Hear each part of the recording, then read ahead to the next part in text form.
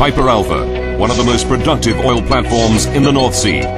It's a city anchored in the ocean, supporting more than 200 workers and pumping oil 24 hours a day. Then a routine working day ends in disaster. 167 men perish in 1 hour and 30 minutes. Now, using cutting-edge computer technology, we reveal exactly what went wrong. Disasters don't just happen. They're caused by a sequence of critical events, locked in time. Unravel the fateful decisions in those final seconds from disaster. Europe, Scotland, the North Sea. Wednesday, July the 6th, 1988. Piper Alpha is stationed 176 kilometers out from the city of Aberdeen, in the middle of the infamously rough North Sea. It's built to survive winds of up to 185 kilometers per hour and waves as high as 28.5 meters.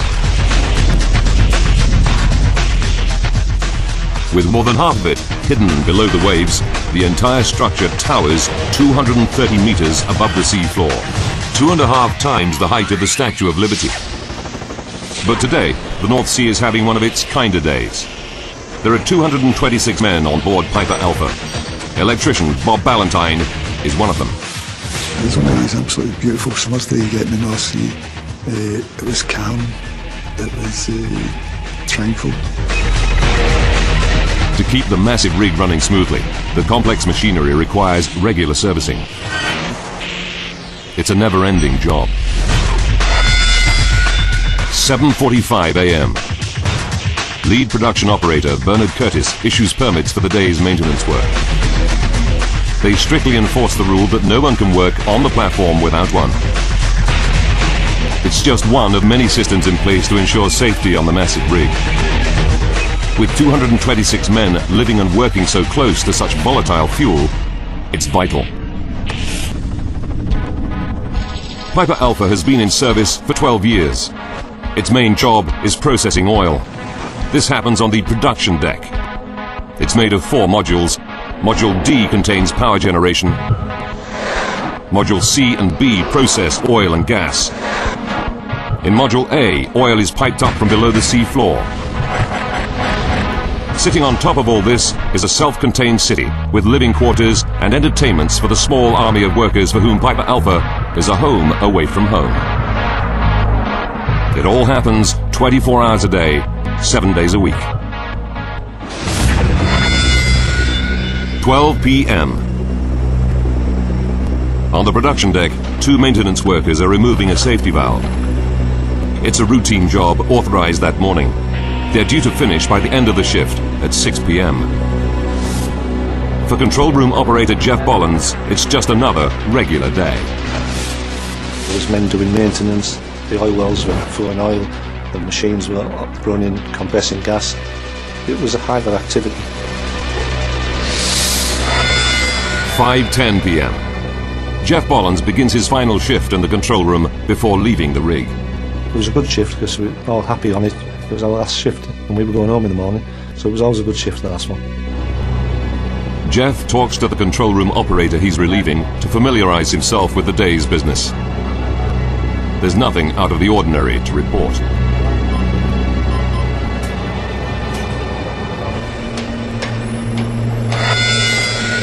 (6 p.m.) The day shift ends. But on the production deck, work on the safety valve isn't finished. Replacing it will have to wait until morning. It's not a problem. The pump it's connected to is shut down. There are now 62 men running Piper Alpha on the night shift.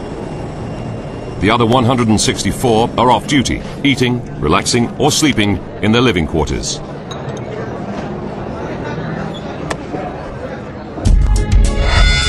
(9:45 p.m.) Suddenly, an urgent alarm disrupts Jeff Bollins' routine shift. It's an audible sound which brings your attention to it. We locate then, on a visual basis, what's happened, and what we call the condensate pump had tripped. condensate is the oil man's term for LPG, liquefied petroleum gas, a volatile and highly flammable liquid. The pump compresses it to a pressure of 78 atmospheres. That's 45 times the pressure in a car tire. The pump has stopped working, but Jeff is still unfazed. I've seen the condensate pump trip that many times. I couldn't tell you about 20, 30, 100, 200, and it was something that needed attention and something that wasn't a major problem, and the quicker you attended to it, the less of a problem it was. Lead operator Bob Vernon goes down to the pump 9 meters below the control room. It should be straightforward to restart it, but tonight the production crew can't get it going. Piper Alpha continues to produce liquid condensate. There's now barely half an hour left before the storage tank fills up and the safety systems shut down the entire rig. This could lead to a complete loss of electrical power on the platform. Although not dangerous, it'll stop the rig producing oil, and the crew will go to almost any lengths to avoid this. They're feeling the pressure. Things became more and more of a problem. So what started off as quite a routine incident and a minor problem was snowballing. Normally, a second pump would be available, but tonight it's out of service for maintenance. If they can start that one, it should solve the problem. Vernon quickly checks the work permit and confirms that the scheduled maintenance hasn't yet begun. So that it can take over from the broken pump, the lead production operator signs this pump back into service. But then, at 9:55 p.m., a new problem complicates the situation further. An alarm sounds, warning Jeff Bollins of a small gas leak on the deck above the pump. He silences the alarm and informs another member of the crew, who's also down by the broken pump. The situation now escalates rapidly as Bollins receives several more alarms in quick succession, warning of further small gas leaks. These are followed by something more ominous. They're just coming in one after the other, and then next thing we knew, we're getting high gas alarms, which is very rare, very serious. It's 10 p.m. Captain Michael Clegg is aboard the maintenance ship Lowland Cavalier, stationed just 25 meters from the southwest leg of Piper Alpha. Suddenly, he sees an explosion as a flash of blue flame shoots out below the platform. In the housing block, Bob Ballantyne is carrying a hot drink on his way to his bunk. This almighty explosion lifted the platform right up. It seemed to lift it right up to the North Sea and just shake it about like a rag. By sheer chance, on another nearby vessel, Charles Miller is taking pictures for his son's school project when he hears the explosion. As he clicks the shutter, a second explosion rocks the platform. He catches the first evidence of what will become a major disaster. There are 226 men stranded on the rig, and it's on fire. On July the 6th, 1988, at 10 p.m., an explosion shatters the calm of evening on the North Sea oil rig Piper Alpha. 226 men are working on board. 10 p.m. In the control room of Piper Alpha, operator Jeff Bollins thinks he's on a routine shift, until the explosion throws him from his desk. My experience of the explosion was finding myself 15, 20 foot up the other end of the control room. Lights going out, turbines tripped, everything's down, a lot of smoke. Immediately, Jeff does what he's trained to do. He hits the rig emergency shutdown controls and stumbles out of the wrecked control room. Valves automatically close all the main oil and gas lines.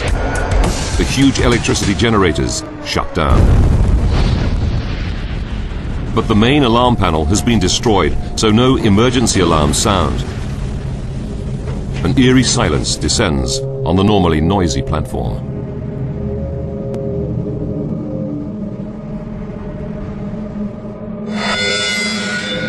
"10:05 p.m. This amateur home movie, shot from a nearby ship, shows Piper Alpha just after the first explosions. On the blazing platform, Jeff Bollins and 20 of his colleagues are surrounded by flames and smoke. They're trapped 29 meters above the waves. They need to think fast. And there was nowhere to go except downwards. One of the lads found a rope which he tied to the handrail, and we started climbing down the rope. They scramble down to a deck just 6 meters above the water and jump into the sea. A safety boat is always close to the rig, and tonight other ships are also nearby, laying undersea pipes. They all launch small rescue craft to pick up survivors. Within 5 minutes, Jeff and his colleagues are plucked from the water. They are some of the lucky ones. 10:20 p.m. Piper Alpha is shaken by a second colossal explosion, captured on this video. A large section of the rig is engulfed by a roaring fireball. Jeff Bollins sees it all from the rescue boat. The heat was just intense, even though we were maybe 100 yards away. The platform was just looking like the kind of things you see in a disaster movie. About 100 men have gathered in the canteen. It's one of the main emergency meeting points because it's close to the helicopter landing deck. But they don't know that the heli-deck is already engulfed by smoke and flames. A helicopter rescue is impossible. Smoke begins to creep in. The trapped workers now fear for their lives.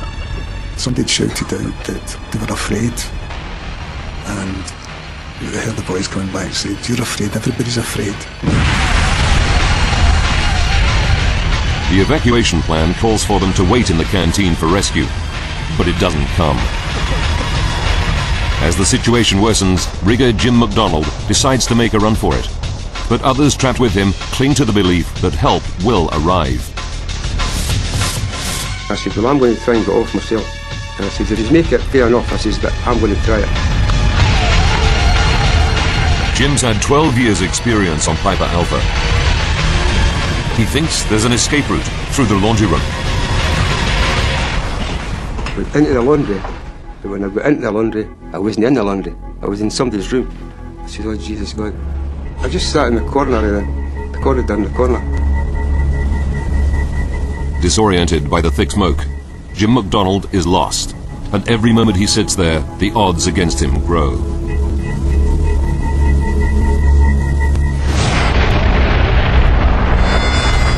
"10:30 p.m.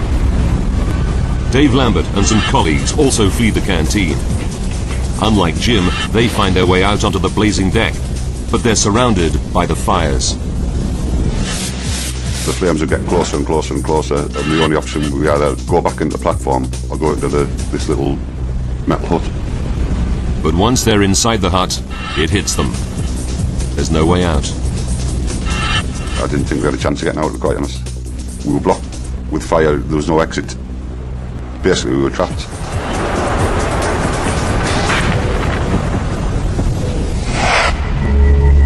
In the living quarters, Jim McDonald comes to the growing realization that he's one deck higher up than he should be. He makes one last effort to find the escape route through the laundry.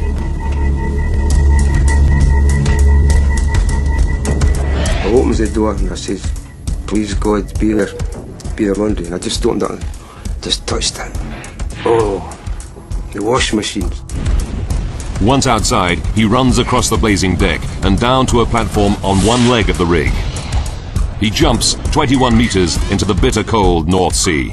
So I went in. When I hit the water, I went right in, and it was great feeling. It was very, very quiet and very, very still. And then all of a sudden, I just shot back up. Jim grabs onto the leg of the rig until a fast rescue craft picks him up. The tears would run down my nose. And this young lad, he said, oh, you didn't have to cry me, mister. He says, you're safe. I says, I'm just crying with happiness. I was that happy, you know. Working under the platform on another rescue boat is Ian Letham. These photographs show his crew in action. They managed to haul 6 survivors out of the water. We picked up the last 2 people and thought, right, we'll take off now. But as we went to leave, we realised we're entangled amongst debris from the platform. With the inferno blazing out of control overhead, they battled desperately to clear the debris. 33 meters above them, electrician Bob Ballantyne and a group of colleagues are also escaping down the rig. But Bob decides he doesn't like this escape route. I don't know why I changed my mind. I just said, no, I don't want to go that way. While his friends climb down the west side of the platform, Bob begins to climb precariously down the east side. It's a choice that will save his life. 10:49 p.m. Beneath Bob, on the water, rescue boat driver Ian Lethem is trying to free his craft from the debris. The heat is relentless. It was like being under a giant grill. I mean, it was so hot. I can remember saying to my colleagues, you know, we're going to have to get out of here. This is getting really bad. And I think it was about a split second after that, there was just a huge whoosh.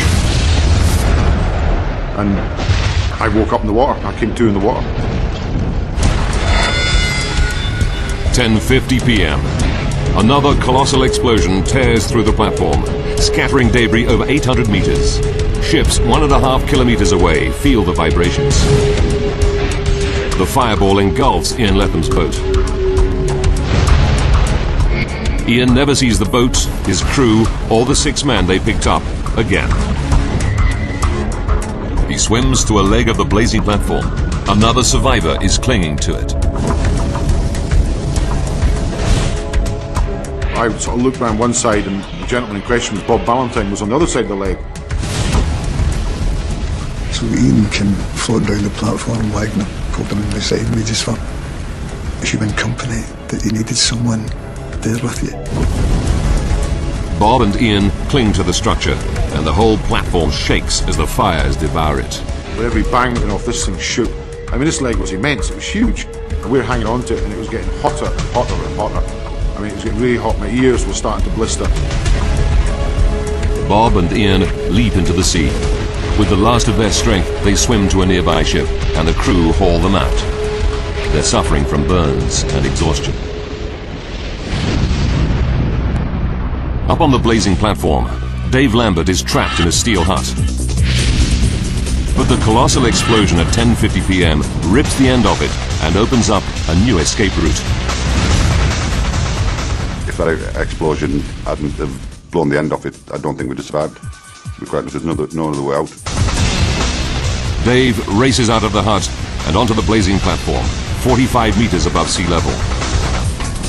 As he reaches the guardrail, another explosion blows him over the edge and into the sea.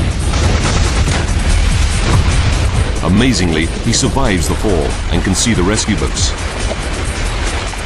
But totally exhausted from his ordeal, he can't reach them. I had no energy left. And I got to the stage of thinking, God, don't let me get this far and drown. But Dave's incredible luck holds out. At the last moment, a rescue boat spots him and hauls him from the water. As the last survivors are picked up, Piper Alpha begins to collapse. 11:20 p.m. Another violent explosion shakes the platform. Piper Alpha is now in its death throes. One of the cranes collapses. Then the drilling derrick. The whole platform begins to tilt to the east. The main living area containing the canteen where the workers gather to be rescued tips to the north and slips below the waves. There'll be no rescue. The rest of the platform follows it into the North Sea. By 12:45 a.m., the 20,000-ton Piper Alpha platform is gone. This tiny piece, part of a section called Module A, is all that remains. There were 226 men on Piper Alpha. 167, including 2 rescue workers, die. The tragedy takes everyone by surprise. North Sea oil is the pride of Britain. The country earns huge profits from it. No offshore platform has ever been lost before, anywhere. Suddenly, oil rig workers worldwide can sense a new threat. The Piper Alpha disaster takes just 1 hour and 30 minutes. Now, by rewinding events and going deep into the investigation, we can discover what truly happened. What started the catastrophic chain of events? And how had this massive rig that had operated reliably for 12 years become an inferno? Advanced computer simulation will take us where no camera can go, into the heart of the disaster zone. When the UK government launches one of its biggest ever inquiries, Senior Judge Lord Cullen brings in 89 expert advisors to analyse every second of the disaster.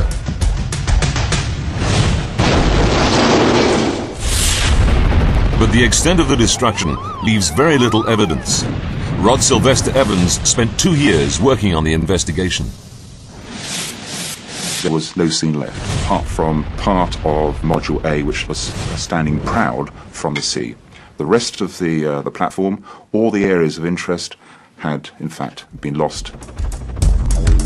With the wreckage of the rig scattered across the sea floor, 145 meters below the surface, all they have is eyewitness testimony, plus Charles Miller's vital photographs. From these scraps of information, they have to solve the entire mystery. Investigators begin to interview survivors.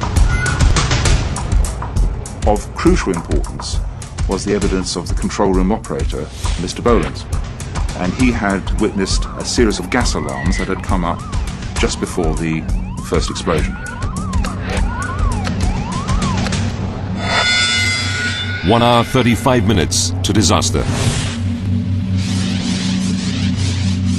These gas alarms are all from the production deck. The investigators study the 4 15 by 46 meter modules that make up this deck.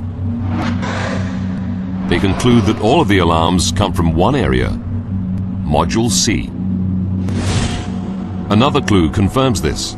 Captain Michael Clegg on the nearby vessel Lowland Cavalier sees a blue flash coming out from the same area. These two pieces of evidence are enough to convince the investigators that Module C has to be the starting point for the disaster. But the flash of blue flame has to have a fuel source. What is it? Piper Alpha produces 3 highly flammable products: natural gas, liquefied petroleum gas or LPG known as condensate, and crude oil. All 3 are prime suspects for the start of the disaster. First, they investigate the platform's main product, crude oil. It burns in a very distinctive manner. Professor Dougal Drysdale is an expert in flame behavior. Once you ignite it, the surface is burning. The flames have a characteristic appearance in that they will tend to be large and sooty. But the initial explosion is not a large sooty flame. It's a blue flash. So Drysdale concludes it cannot be crude oil. That leaves natural gas and condensate. Because it's lighter than air, natural gas rises. Condensate, on the other hand, is heavier than air, so it sinks. Investigators revisit the eyewitness testimony from Captain Clegg and make their first major breakthrough. He sees the flash coming out from under Module C. The fuel source for the blue flash must be heavier than air. It can only be condensate. But investigators believe that this explosion was relatively small, barely the equivalent of 1 car tank full of petrol. How does a small explosion in one module escalate into a disaster that wipes out the giant 20,000-ton platform? A series of massive explosions and fires has destroyed the huge oil platform Piper Alpha and killed 167 men. It's a devastating tragedy with worldwide repercussions for the oil industry. Using advanced computer graphics based on the official report, we go deep into the investigation to uncover the chain of events, second by second. Investigators believe that the disaster starts with a small explosion of condensate or liquefied petroleum gas. They also pinpoint where the disaster starts, in part of the platform called Module C. But there shouldn't have been any loose condensate in that module. Where did it leak from? To get at the answers, investigators turn their attention to the gas alarms Jeff Bollins observed in the control room immediately before the explosion. We were able to determine that, in fact, the only possible way of explaining the pattern of gas alarms was by a condensate release in the eastern end of the module. The only condensate at the eastern end of Module C is contained in 2 safety valves. But these are safety devices designed to withstand more than twice normal operating pressures. How could they leak? Then the investigators make a vital discovery. One of these valves had been removed for a routine safety check. Could the open pipe be the source of the mysterious leak? They dig deeper and discover that in normal safety procedures, workers insert a flat metal disc to seal the hole where the valve has been removed, and that prevents any leaks. If the hole was sealed, condensate could not have come from there. But they remain convinced that the safety valve is the prime suspect. To check their theories, they conduct a series of tests on an identical metal disc, tightening its bolts by varying amounts. This video from the inquiry shows the actual tests. The test results show that the sealing disc could leak if workers tighten the bolts without a wrench, leaving them just finger tight. As if the bolts were done fairly loosely. You would look done up when you looked at it, but it was a gap.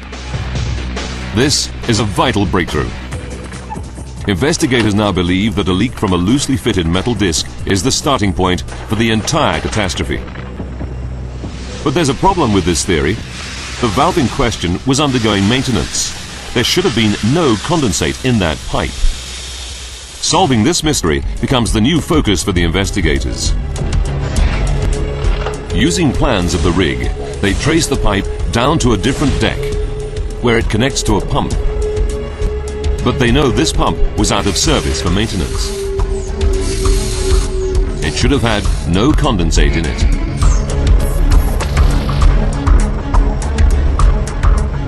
Then they talk to the night shift workers. Their evidence reveals that another pump in service that night broke down 1 hour 45 minutes before disaster. The lead operator perished, so they can't question him. However, the evidence suggests he intended to swap the pump in maintenance for the broken pump to keep production flowing. But the pump undergoing maintenance was missing its safety valve. Because the lead operator was seen actually introducing condensate into this pump very shortly before the accident. There was not only the intent to start it, but there was also the opportunity. Before starting up a new pump, workers must first fill it with a small amount of condensate. This happens 1 hour and 35 minutes before disaster. But this small amount of condensate leaked. The loosely fitted sealing disc, secured only hand-tight, triggered the first gas alarm Jeff Bollins heard in the control room. When the pump was ready to start, the lead operator released more gas into it. He would conduct the valves to introduce more condensate, and it was during this period that there was a very major release. Up in the control room, this much larger leak triggered multiple gas alarms, including the high-level alarm that Jeff saw just before the first explosion. At 1 hour 30 minutes to go, the leaked condensate explodes in Module C.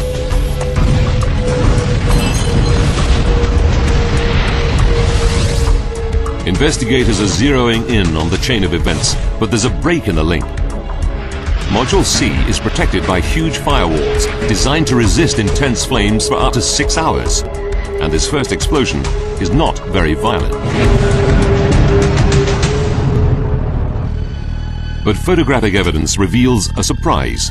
Less than 10 seconds after Module C explodes, the picture shows a huge fire For control room operator Jeff Bollins, it's just another regular day. There was men doing maintenance, the oil wells were flowing oil, the machines were running, compressing gas. It was a hive of activity. 5:10 p.m. Jeff Bollins begins his final shift in the control room before leaving the rig. It was a good shift because we were all happy on it. It was our last shift and we were going home in the morning, so it was always a good shift, the last one. Jeff talks to the control room operator he's relieving to familiarise himself with the day's business. There's nothing out of the ordinary to report.